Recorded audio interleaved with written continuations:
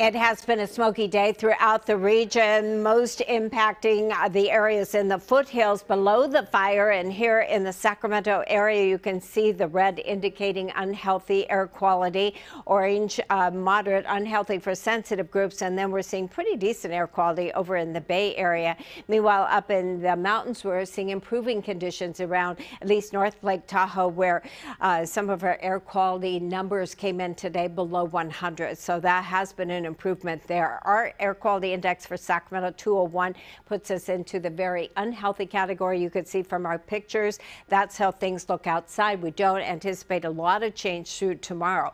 Our winds have been fairly light, but out of the east, and that's why a lot of the smoke funneling down here into the valley and eastern slope of the Sierra and the foothills. There's the smoke, not a lot of wind, so it's not moving. We still see smoke in around that region, and again, this will begin to filter into our region, but some big changes and fire weather watches going into effect as a result of a change in our weather pattern.